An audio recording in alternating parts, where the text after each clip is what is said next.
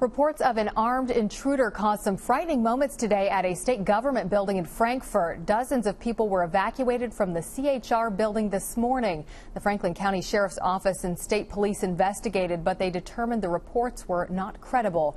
Police say they train for these type of reports, but as Hillary Thornton tells us, workers at the building say they had no training for this sort of thing.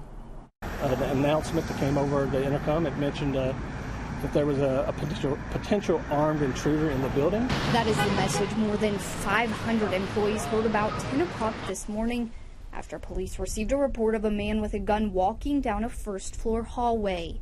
An individual with a gun in a gray hoodie sweatshirt, dark blue jeans, white male, late 30s, early 40s. Local, state, and federal agencies all then swarmed the building. As soon as the announcement came on, I looked outside and they were here. Police say this situation is a perfect example of why they train, and while they did not end up dealing with an active shooter, they say it was good to see that all that training paid off. We know that if this ever occurs, and I hope it never does, but we're prepared for that. While police training kicked in, helping evacuations go smoothly, some of the workers, including Jeff Griffith, who has worked here for 15 years, says while he has been through fire and tornado drills, he had to rely on instincts today, having no training for active shooter situations. I haven't participated in any of that.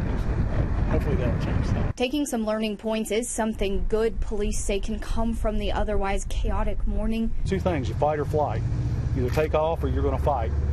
We had a lot of people that secured themselves in locked offices that would have made it difficult, hopefully, if something had happened, to get to them.